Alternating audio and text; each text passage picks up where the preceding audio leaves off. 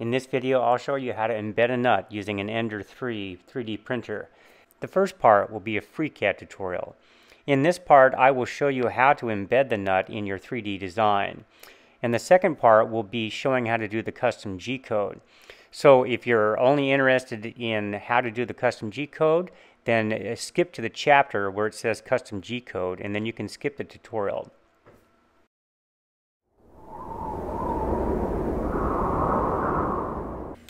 Okay, the first thing I'm going to do is going to go over to spreadsheet, and we're going to create a spreadsheet to store some variables. So we're going to call this our clamp, and then we're going to need a clearance hole, and this is going to be 7.2 millimeters. And then we're going to need an outer ring, which is going to be 18 millimeters. We'll save this. Go back to our clamp. Go into part design.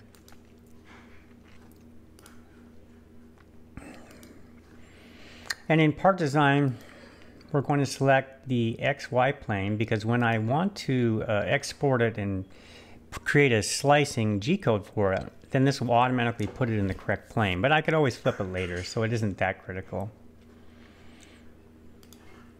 First thing we'll do is select the origin twice. One will be a clearance hole and one will be the outer diameter. Now the outer diameter here is going to be, let me look at my notes, 35 millimeter. In the inner diameter, now we select this little button right here and then start typing spreadsheet. It will be capital. And it's going to be in the B1 field. Okay, so that's going to be 7.2. Okay, so that's fully defined. Drag these off. Close, and then we'll pad this. And this pad's going to be 14 millimeter. So here's the outer ring. We're going to put our knurls on here, all right? And then we want to embed our nut on this surface right here. Now there are a couple ways to do the knurls. We could do it originally on the pad itself right here. We could put the one knurl in there and then just do a polar pattern. So I think that's what I'll do. Let's go back to this original sketch, and then we'll just put a single knurl on, and then we'll rotate it around, and the solid body will just combine into one body. So let's create, we could do a simple rectangle, and then to make this symmetric, you grab each of these 2 points. Whoops, wrong one. This point, and this point, and this line, and then this button right here will be symmetrical. Now we'll make a height.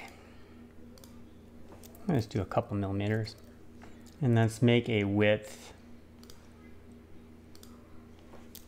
maybe just a couple millimeters. Okay, so now if you tried to pad this now, you're going to get an error. And what we need to do is we need to trim this area right here. So we'll just trim this. And then we want to make sure that this is connected. Okay, so it's not connected. All right, so you take this one and make these coincident. And then we'll take this one and make this vertical. And now it should be fully defined and set. So let's close it. Look at the top plane, and then we have a single knurl. Okay. Now if we have this pad selected and we rotate it about itself, we can just do a polar pattern, and let's do about 12 occurrences. Let's do some more.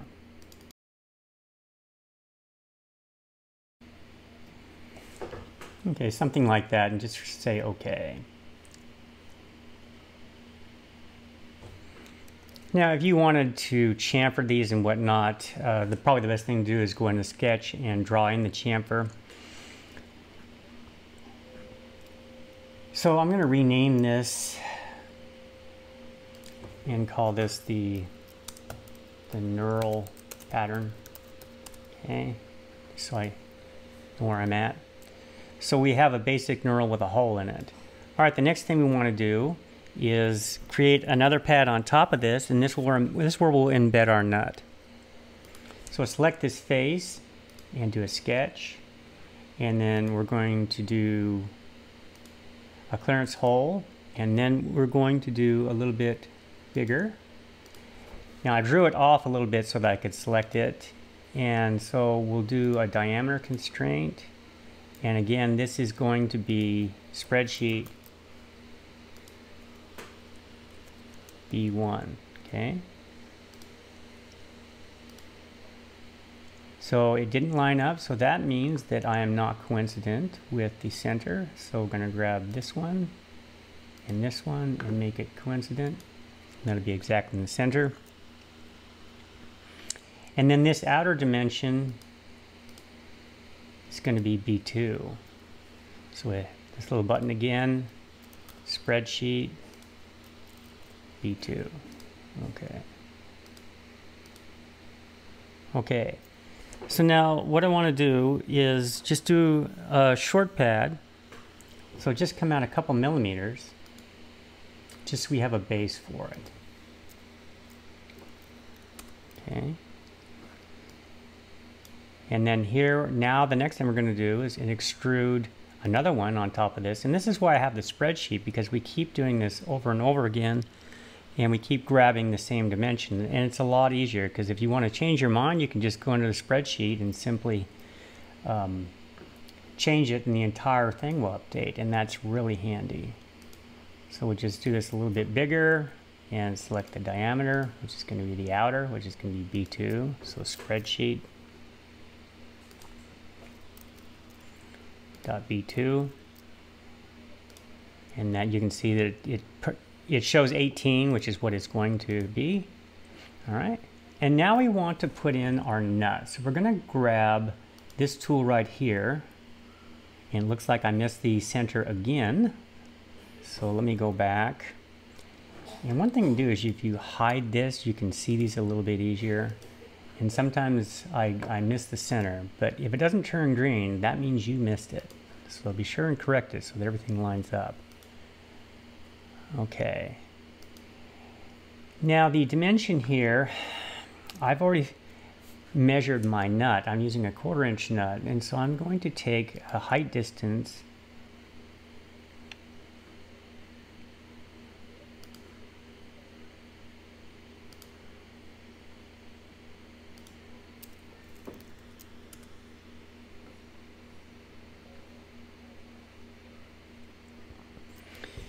Now the nut is not quite square. We can align the nut, but you can also take the total distance between the two of those. So if we wanted to align the nut, we just make that horizontal like that, and then you could have done the height. So let's drag this dimension off. So that's going to be our nut pocket, and it's going to be, we're going to fill in from this green line to this green line. So this will not be filled in right here, and that's just exactly what we want. So let's pad this out to 6.5 millimeters, which is going to be the height of the nut plus just a little bit of slack. All right, so I'm going to rename this. This is basically going to be a nut pocket, and this here will be a base pad. And make it a little bit easier to read. And so the last thing we need to do is enclose our nut right here. So this is quite simple. We just select the same face right here, create a new sketch, and then we're just going to pad out a circle with a hole in it. And that's why this spreadsheet comes in so handy, is because we can just grab these dimensions again. Now let's see if I have this. All right. They are connected, so this first one is going to be the inner, so that would be B1.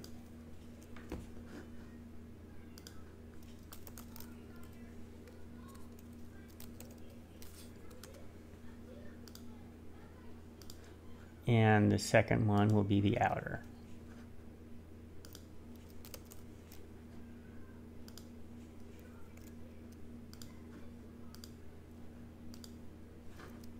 And we'll close it and we'll pad that off.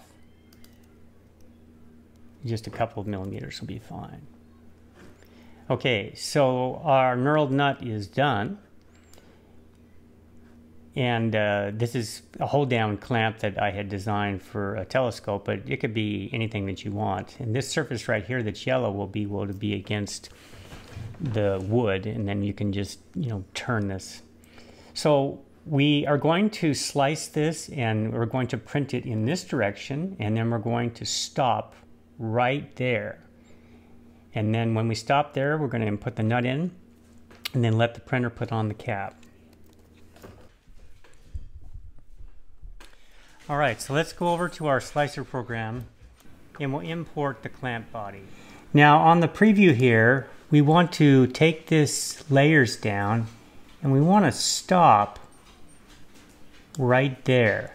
So what I did is I drove it down so just before the cap is in.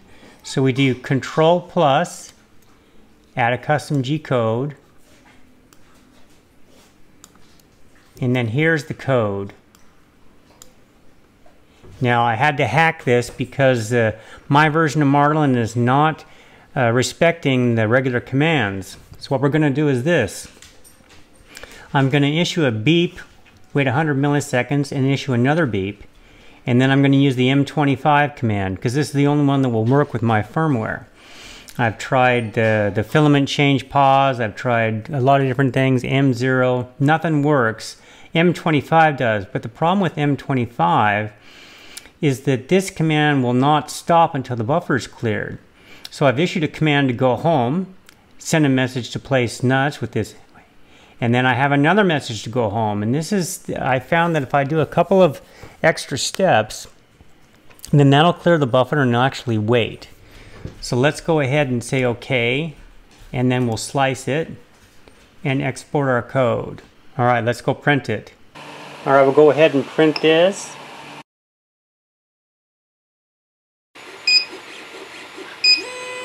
So here's the place nuts message, and the head has gone to X0, Y0, and it's waiting for me to put the nut in.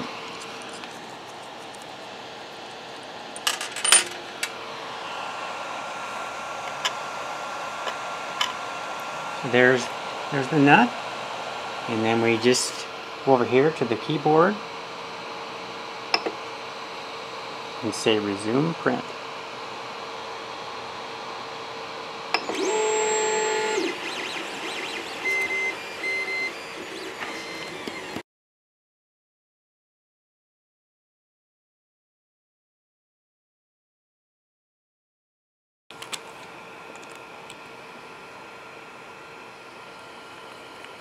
And there you go. Piece of cake.